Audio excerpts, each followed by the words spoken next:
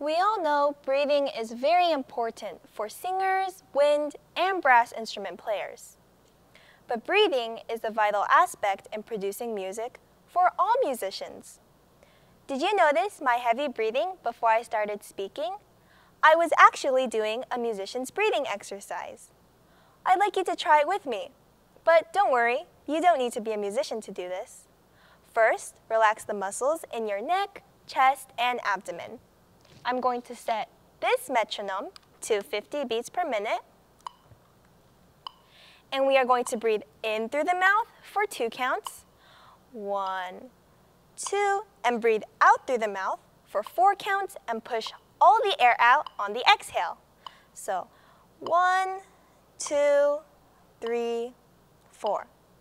Ready? Let's begin. Inhale 1, 2, exhale 1, 2, 3, 4. Great job! Feel free to go and play Flight of the Bumblebee. So, why does breathing like this matter so much? Well, the breathing exercise helps calm my nerves and focus. It also breathes life into the music by establishing the tone, tempo, and emotional characteristic of the piece. I'd like to share an example with you where I demonstrate how I use the breathing exercise to prepare myself for the performance and how I take one long breath just before beginning to play to set the mood for Bach's melancholy piece, Fantasia.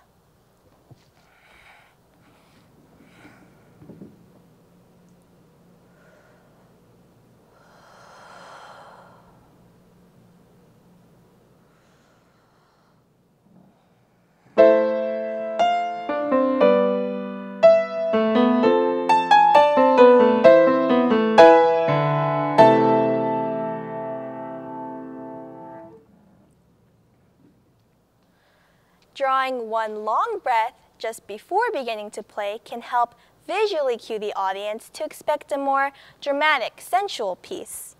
It wouldn't have made sense for me to approach the piece by taking a fast, quick breath. In this next example, however, you'll do notice I take a fast, quick breath before starting Muchinsky's high-energy, fast-paced piece called Desperate Measures.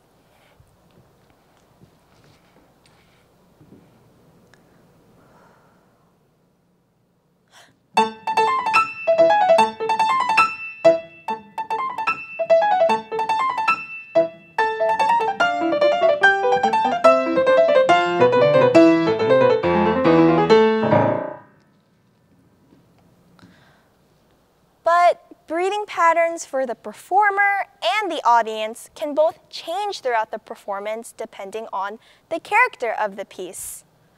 Researchers actually conducted a study to find out if there was a relationship in the breathing patterns while performing specific pieces, and if there was a difference in the breathing patterns between pianists. The study found that the breathing patterns among pianists were notably different, and that breathing depends not only what's written on the score, but also on pianist-dependent factors. The difference in breathing pattern may stem from the difference in musical expression and interpretation of individual pianists. And that makes sense, right? Each pianist can play the same piece, but that doesn't mean that they will play it exactly the same, and therefore they use their breath to make it their own. Another study found that the audience's breathing pattern when they were listening to music was different compared to simply their normal breathing patterns. What researchers concluded is that breathing is part of the musical experience even when no sound is being made by the musician. My piano teacher always tells me, "Lucie, breathe. I want to hear you breathe." And of course, we are all breathing. It's a key function in order to live. But sometimes I catch myself holding my breath, especially in the more difficult passages in my pieces. And my audience, or in this case my piano teacher, can tell. My lack of breathing shows in my performance and delivery of the piece. The key is to use the inhale to draw the audience into the musical journey and exhale to breathe life into the music. Let me show you another piece that exemplifies how breathing could turn what could be a passive activity, like listening to music, into a shared experience between the performer and the audience. I'll be playing the last few seconds of Tarantella by Franz Liszt, followed by the beginning of the second section. The first section is full of energy and speed, and then transitions to the second section, which is more beautiful and operatic. Pay attention to how my breathing is actually a part of the performance, and how it gives not only myself a chance to take a breath, but also the audience.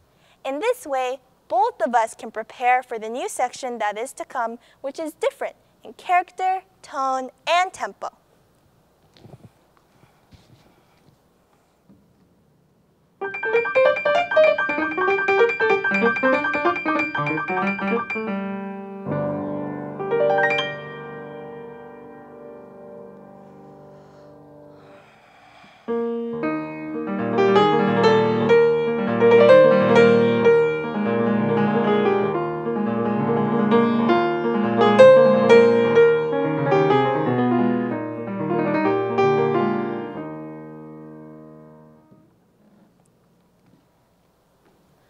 As you can see, breathing is inherent in music making, even in those moments when there is no actual sound production.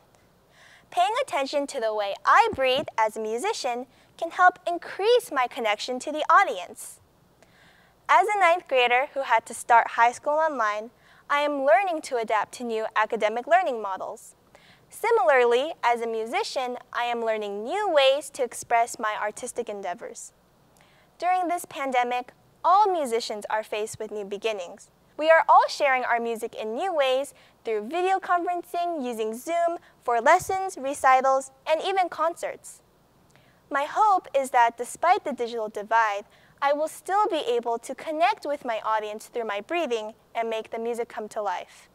In this way, I can engage my audience and, most importantly, allow them to breathe with me.